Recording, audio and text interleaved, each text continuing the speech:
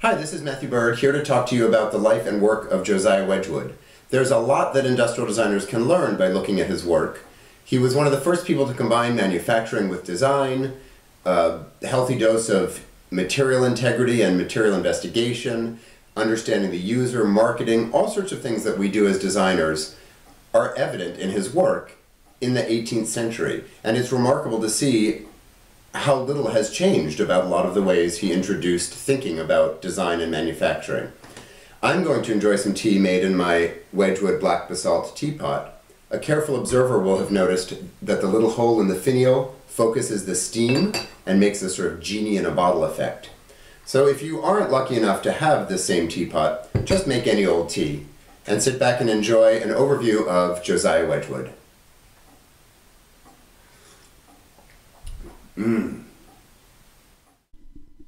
Examining Josiah Wedgwood and his work and his approach to work can be really instructive for designers. Long after his death in 1863, William Gladstone wrote about him, "He was the greatest man who ever, in any age or in any country, applied himself to the important work of uniting art with industry." He's one of the first people I could point to who understood the contributions that art can make to industry and the contributions that industry could make to art. By combining manufacturing and marketing and an understanding of the user and a little bit of psychology and a whole huge dose of material integrity and investigation, he arrived at a better form of ceramic manufacturing with better materials and, as a result, better output. So looking at how he achieved that can teach us a lot about how we might re-examine how we do things today. When Josiah Wedgwood looked around at other pottery that was being made when he was starting his professional career, he found it to be sort of lacking, and I think you can see why. Although for their day these were very sophisticated teapots, the teapot on the left is sort of pumpkinish shaped with a smeary sort of glaze. That's because the glazes that they could make were unreliable. The minerals that were included in them produced strange colors, so they turned the volume knob on that up and made strange colors on purpose, and their ability to mold ceramics was relatively limited.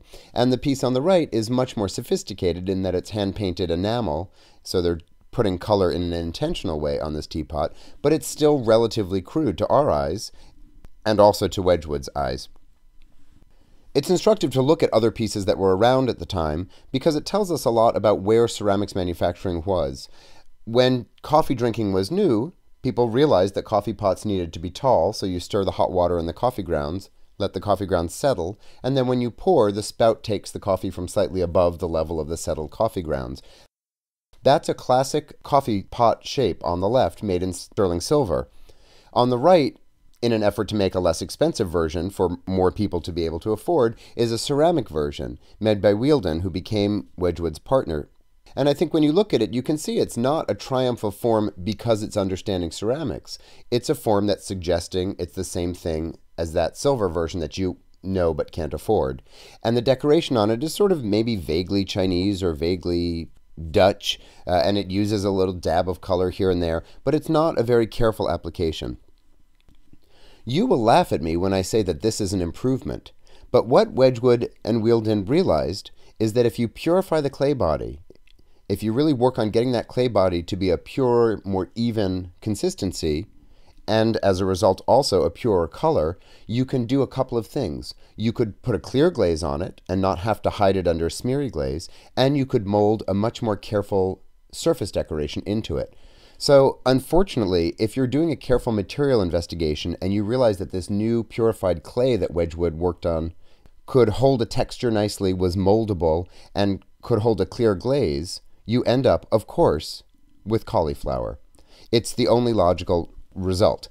The green glaze doesn't need to be smears of different colors. It's hiding its imperfections in the texture of the leaves, and as a result making them look even more leaf-like. So here's coffee pot and teapot in crazy cauliflower pattern, not because people craved cauliflower at the time, but because it made sense as a material investigation.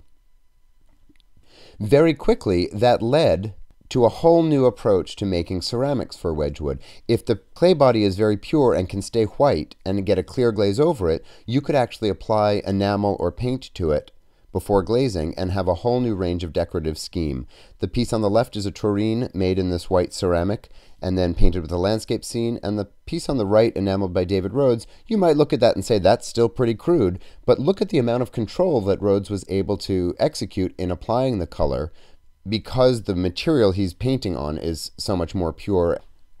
The improved clay body and its pure white color without needing a colored glaze to hide the imperfections of the surface also provided a very smooth, very even canvas for transfer printing. This is a technique that existed before Wedgwood came along, but he produced a clay body so able to take advantage of this technology that it really took off.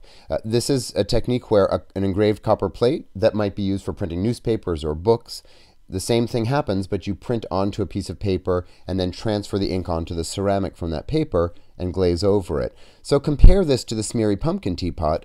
You almost can't. It's so much more sophisticated in its decorative scheme. You could get a really detailed engraving of pheasants or a woman in nature with scales in her hand. I'm not certain who she is, but she's lovely, isn't she? And that's all a result of being able to apply new technologies to transfer images onto ceramics because the material being used was so much better. Wedgwood capitalized on this very quickly and in lots of really smart ways. First of all, he realized it's foolish to produce a lot of ceramics and send it out in the world and hope for the best, hope you can sell it. It makes more sense to take orders, to send out samples with a salesperson, collect orders, and then satisfy those orders. And he could exponentially increase the range of things he offered by doing this. So on the left is a tureen and a serving bowl of some kind made in this white ceramic body, hand-painted or transfer painted with different borders. And you can see if you make the actual form plain enough and rely for its decorative success on the hand painting, you have endless amount of variety. You could produce one bowl, 100 different patterns, and you actually have 100 different bowls to sell. This is a very smart business plan. This work was so bold and so new-looking that even though it was comparatively inexpensive, it caught the attention of Queen Charlotte. In 1766, Wedgwood was appointed Potter to Her Majesty and renamed this clay body Queensware. Really what happened was Queen Charlotte said, that stuff's pretty, I'd like some. And Wedgwood, being the smart marketing person he was, said, sure, I would love to sell you some. May I reference you in the rest of my selling of this stuff? So this became Queensware. And imagine, it sounds like a small advance, but imagine you're sitting at home with your little Wedgwood teapot with a lovely border, and you've invited friends over, and they admire your teapot, and you say, oh yes, this? Yes, Queen Charlotte has the same one. It's a remarkable leveling of, or elevating of status as a result of a very simple decorative technique. Wedgwood didn't rest on Queensware. He went on to continue investigating how he could improve the clay bodies to get better and better variety and success using clay. Remember that clay is essentially just dirt and water. It's mud that is carefully handled and processed and fired to remove the water, and in the process, it can vitrify to a certain extent. Wedgwood played with the different components, the different firing temperatures, and his ability to make the ceramic vitrify, turn more and more glass-like in its structure. This is a clay body he made called basalt, and I love that because basalt really is volcanic rock. Is this volcanic rock? No, it's dirt. But by calling it basalt, he's claiming references to some of nature's finest, hardest, most beautiful substances. And it's actually a black stoneware that fires at very high temperature and vitrifies and is polishable. You can polish the surface. As a result, it doesn't need to be glazed to hold water or to attain a shiny surface.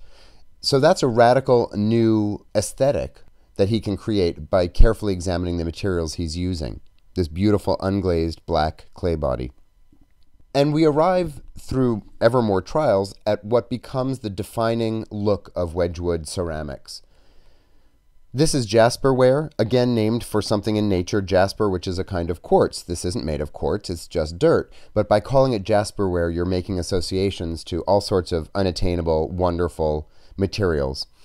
And it's actually a relatively simple technique. Barium sulfate is added to the stoneware, and that gives it this blue color. The blue color is molded, and then the white clay is molded in plaster molds and applied over the blue, and it's fired and becomes one unit. It's really, when done well, a remarkable aesthetic, and again, it's the result of careful material exploration. What's interesting too is it's a very simple addition. He added barium sulfate, but at the time there wasn't patent protection really. There wasn't a way to keep this trade secret. So what Wedgwood did was have the barium sulfate shipped to London, where it was ground into a powder by people who didn't know what it was or why they were doing what they were doing to it. They packaged it and sent it to Staffordshire, where his employees unpacked it, didn't really know what it was, were given the specialized task of mixing the clay body. So he broke the chain of information, and as a result, it was unclear how this was produced. In fact, it was relatively simple, and that helped keep this Wedgwood secret for a long time. This slide helps explain how this technique is accomplished. At the bottom, you can see a blue bowl and white figures being applied, dancing around the border. On the top, you can see those figures being cleaned up a little bit, and on the right, actually made by being pressed into plaster molds.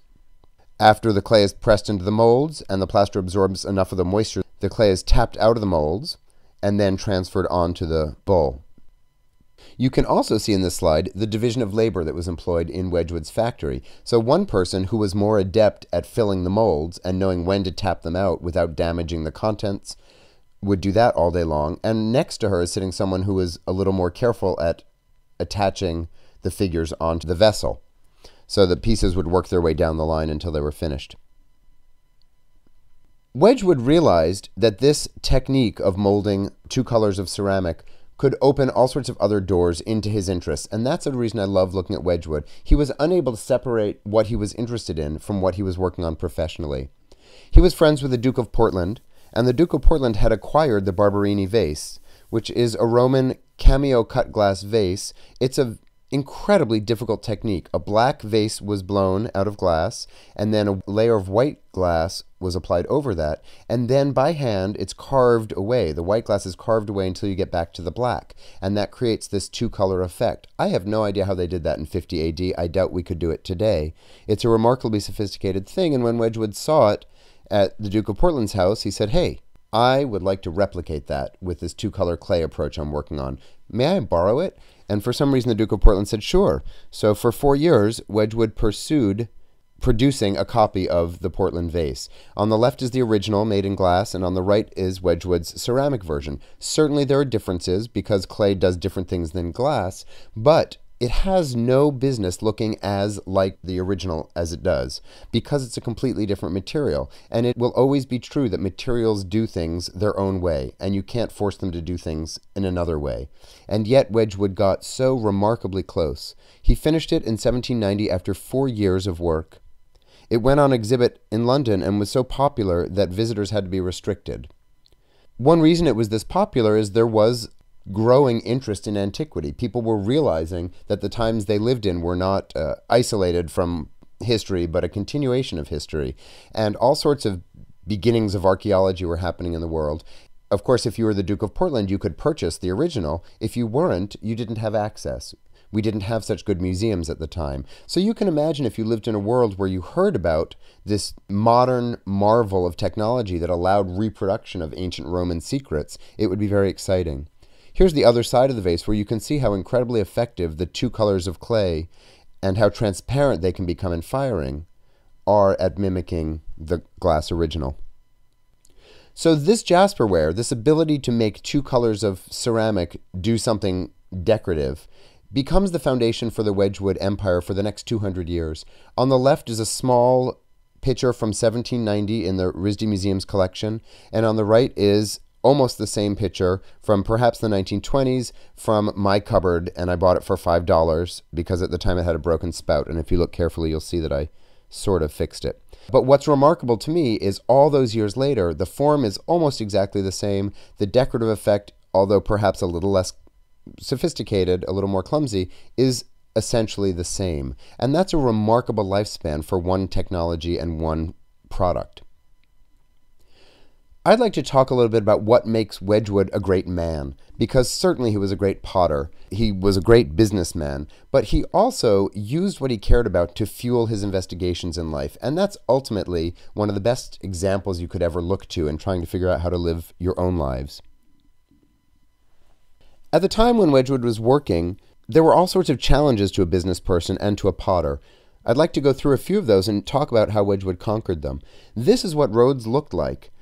Roads at the time were maintained by the church or by municipalities. So if you were in a town, you might have nice roads, but good luck getting from town to town. And even at their best, roads in springtime, when things turned to mud, would be difficult to get around. We solved that problem by installing turnpikes. A turnpike is a road that you pay to get on, and the lower left shows a turnpike where a carriage has arrived and is paying a fee to the cloaked figure of death in the corner. I don't know who that is, but that figure, once the payment is received, lifts the pike and lets you go through onto the road. So that provided a more consistent road. But imagine you make ceramics and you've got to load up a cart and send it out in the world with your ceramics. There's a pretty good chance it either won't get there or will get broken on the way if this is the best method of delivery you have. What we see starting in 1766 is the beginning of a movement to make natural waterways connected with man-made waterways so that distribution networks can happen in barges. And Wedgwood's right in at the beginning of this. He, only in his 30s at the time, becomes the treasurer for the project, which is completed in 1777. So it's an 11-year project to get a bunch of shovels and dig a whole lot of trenches. And by the 1820s, there's a complete national network in England of waterways. The picture on the left shows the natural waterways, the picture on the right some of the methods of connecting them. Here's a picture of what those barges look like and what the waterways look like, so you can get a sense of how effective this would be. The path next to the waterway is for the horse or the mule to pull the barge. A healthy horse could pull a cart with 2 tons in it. That same horse could pull a river barge with 100 tons in it. The transportation costs are reduced from 10 cents to 1.5 cents per ton per mile. That's an unbelievable savings, but add on to that the idea that you have essentially no breakage. There are no bumps in this road. So if you pack your things well, they'll all get there. That's a remarkable step forward for manufacturing. The system had over 93 miles, 75 locks to negotiate changes in altitude, and at one point a 3,000-yard tunnel, which you couldn't pay me to go through. Here's an engraving of the Etruria factory, again a name that suggests antiquity but is made up just to describe the new factory that Wedgwood had purpose-built for his pottery. Most manufacturing locations, his included, before this was built, were a series of smaller buildings where people just sort of spread from one to another. Wedgwood realized that by building a new building, he could actually have the building support the manufacturing process. But what do you see when you look at this picture? The factory in the middle ground with a bell tower, because it was one of the earliest factories to have a bell instead of just someone blowing a horn to call the workers in. But really what you see is the canal. Because if you were a manufacturer, you'd have to cart your stuff to the dock to get it onto a barge. But if you were the treasurer of the Canal Commission, you might make certain that the canal went right in front of your factory. So Wedgwood could actually load barges right in his factory. This factory also was one of the very first to have steam power installed in 1782. Wedgwood had a pretty sophisticated moral compass that was of his own devising. And although the abolition movement had no reason to really exist in Staffordshire, he believed in it very firmly. And he realized, I don't believe in slavery, and I make stuff out of clay. Those two things could come together somehow. Wedgwood produced thousands of these medallions for the Society for the Abolition of the Slave Trade in 1787, and he sent them all around. He sent Ben Franklin hundreds of them to distribute in America, and he distributed them all free. That, to me, is such a powerful statement. I can make stuff, and I should use that power to make profit, but also to support my interests and help make the world a better place. Am I not a man and a brother? Wedgwood was also very interested in science, and was sort of forced to be interested in science by the world that he found himself functioning in. Up until this point, the best method you had for understanding the temperature of your kiln was your kiln operator just had a lot of experience and could look in the kiln and by the color of the fire decide it needed more fuel or more oxygen or less oxygen and make adjustments. But you can imagine that's a pretty unscientific approach. If you overfire or underfire, the contents of your kiln are ruined. They might get destroyed, they might not be fired and be strong enough. So the temperature of the kiln and the duration of the fire are very important, and yet for centuries it was just based on experience and luck. Wedgwood realized that if there were a scientific way to measure the temperature in a kiln, you'd have better success. And this is the pyrometer that he arrived at. The clay slugs are put in the kiln. They're of a standard fixed size in a clay body that expands and contracts in an understandable way. And then there's a brass sheet with tapered grooves. So you take a slug out of the kiln and slide it down until it stops, and that tells you the temperature of the kiln. This is still not a thermometer, because it's not actually telling you the temperature, but it's giving a more regular understanding of the temperature in the kiln. That incredibly reduced breakage at the Wedgwood factories. Wedgwood also realized that his creamware produced useful scientific vessels. There are still people who say that a Wedgwood mortar and pestle in a special clay he made that's a higher fire called mortarware are the best ones you can get. And he distributed those at first free to scientists and to chemists. He made retorts and tubes and pans and mortars and pestles. At a certain point he had to start charging for them because so many people wanted them. Yeah, I'm a scientist. Give me one of those free. This slide shows two trays from the Wedgwood Museum. Wedgwood constantly experimented and perfected his clay bodies and recorded everything he did. Over the course of his 40 years in business, he produced more than 10,000 trials, all recorded. On the left, you can see experimenting with jasperware. How much barium sulfate do I put in to get the right color blue? When I put too much in, how does that affect the clay body? Could I tip into grays or into greens by changing the chemistry? He produced over 3,000 trials just to get jasperware correct. That's an incredible tenacity that I think is hard to imagine in our days of just Google it and copy someone else. It was sheer determination and drive that produced all of the innovations that Wedgwood introduced. And here are two images of the Etruria factory from later, from 1930, but it was built in 1769. On the top, you can see that the whole campus of this factory was considered as a machine, not just for producing ceramics, but for supporting the activities that happened there.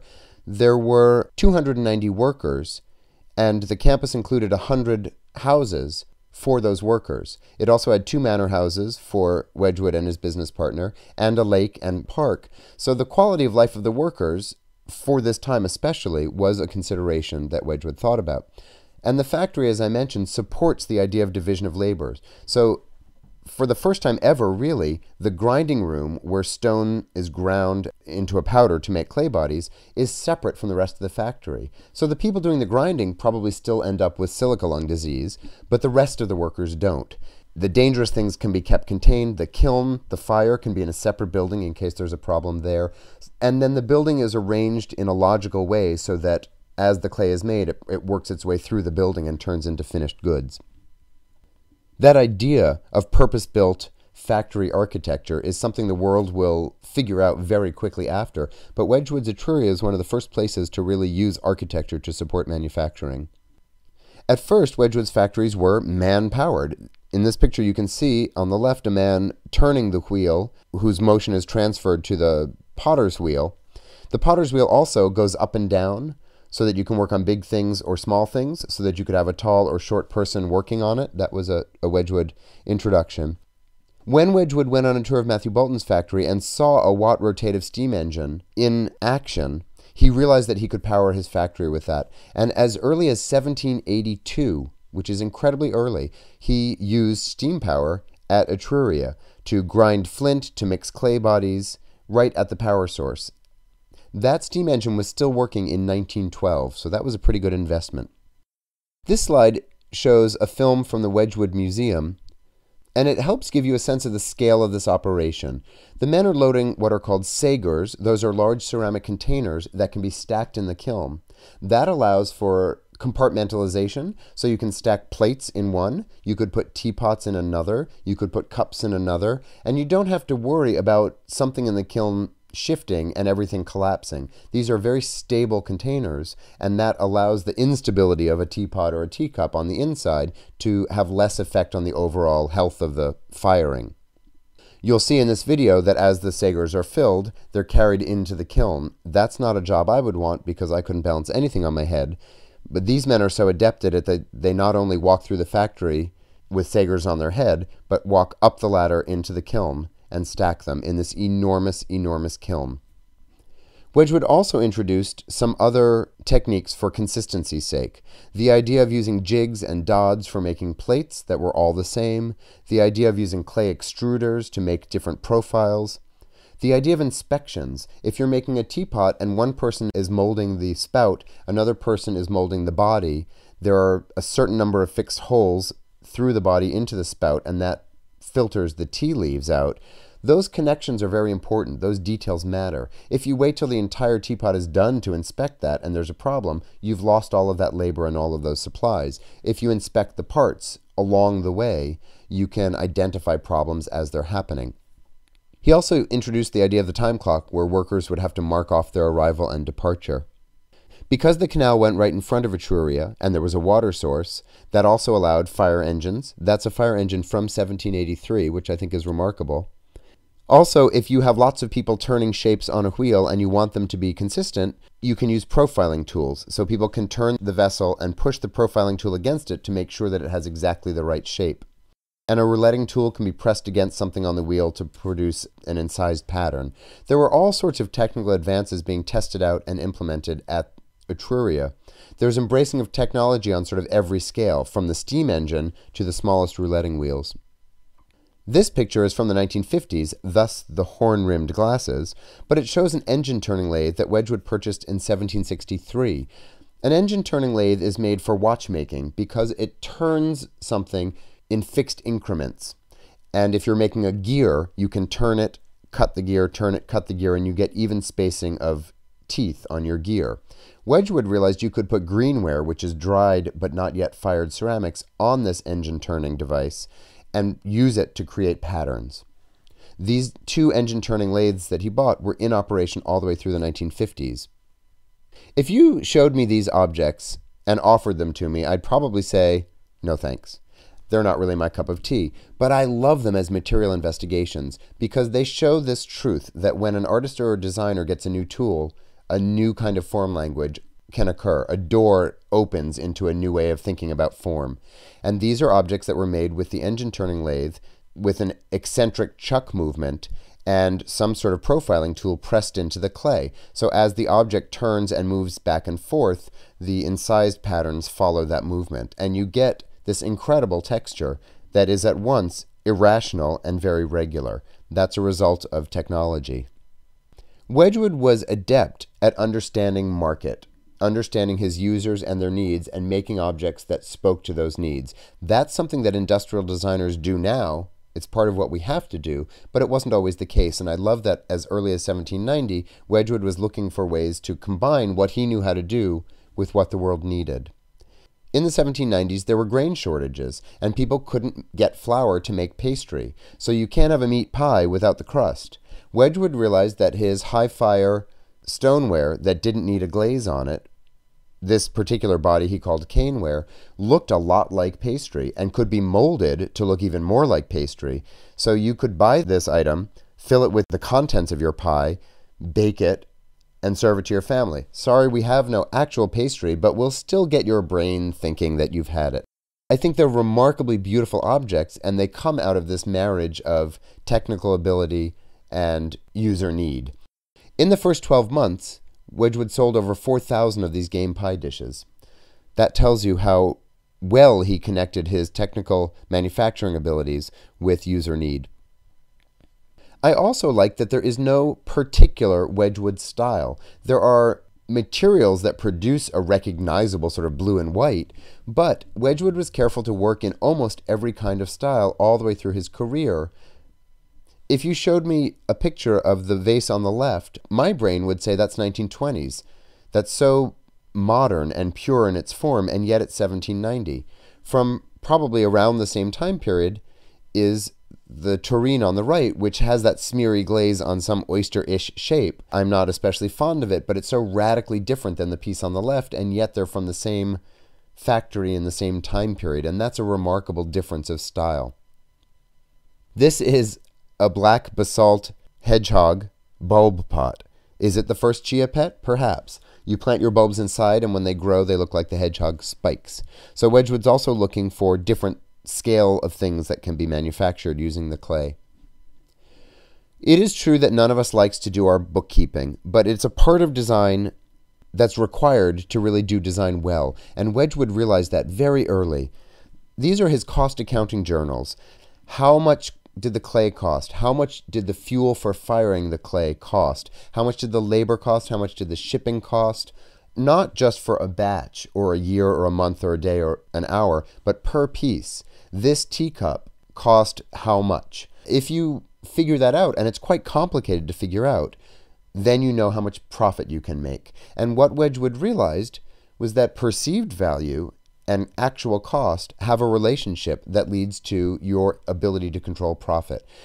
So sometimes you might lose money selling something, but it gets you esteem or notoriety of some kind. Sometimes you can make vast amounts of money on something if you really control that balance. If you understand which things you make more money on, you can make more of those things and pursue the profit in an intentional way. So cost accounting was a big part of what Wedgwood did in his business. He also, as I mentioned before, realized that you could send salesmen out with a catalog of different forms, with a sample, in this case only half a sample, of an object to show you texture and pattern and give you a sense of what it will look like, and people could take orders. And there are all sorts of efficiencies in that. You can have one catalog page that shows form, you could have one that shows decorative motif, you could have samples to show glazes, and you have, as a result of the equation involved, hundreds and hundreds and hundreds of things that you can sell to people. And then all you have to do is manufacture to satisfy those orders and send the pieces out. It's a much lower risk way to sell things. Wedgwood was also not only interested in, but able to move quickly to address different trends and styles and interests at the time. Because clay is essentially just molded, fired dirt, it's very easy to adapt to different aesthetic styles and forms with clay, and Wedgwood realized that being light on his feet with different styles would allow him more customers, more form, more variety. When Napoleon's armies conquered Egypt, there were artists with them recording what Egypt looked like. When those engravings made their way back through Europe and through England, people became extremely interested in the Egyptian style, and Wedgwood realized that this was a perfect style for the material innovations he had introduced. He could use the red body, which was called rosso antico, and mold black over that or white over that and stick an alligator on top, and suddenly you've got an Egyptian teapot, which is essentially almost exactly the same form as the other teapots you were already making. Because Wedgwood was interested in archaeology and in ancient history, he also worked very hard to sort of rediscover how Greek ceramics were made. As people began to look at Greek pottery, we realized that the black and tan effect was technically extremely difficult and lost. Wedgwood reinvented methods with his black basalt of creating that aesthetic. So again, you might not be able to afford a real Greek urn, there might not be many available, but you could buy a Wedgwood replication or simulation of an actual Greek vase. Wedgwood was also interested in reviving forms from ancient Greece. There were a lot of shapes that were being discovered through archaeology that had been forgotten, and Wedgwood was interested in reproducing those. What we arrive at when you look at these larger presentation pieces that Wedgwood made is a really bold statement of British national style. What I like is that most people looking at this would say, oh, it's Adams-esque. It looks so appropriate in an Adams architectural interior. There are lots of different ways you could describe this and be correct, but to my eye, they're triumphs of manufacturing and material investigation. On the left is a creamware ewer that celebrates the fact that Wedgwood had arrived at a mottled glaze that looked like stone and a metallic glaze that looked like gilded bronze. Those two glazes allowed a very humble creamware to be turned into something that looks incredibly precious. And the other two pieces celebrate this technology of molding different colors of jasperware to get something that looks unlike anything that really could be produced any other way. So this British national style is very much a result of careful material investigation and smart manufacturing. By the end of his career, Wedgwood had transformed both what was possible in ceramics manufacturing and what the world came to expect from ceramics.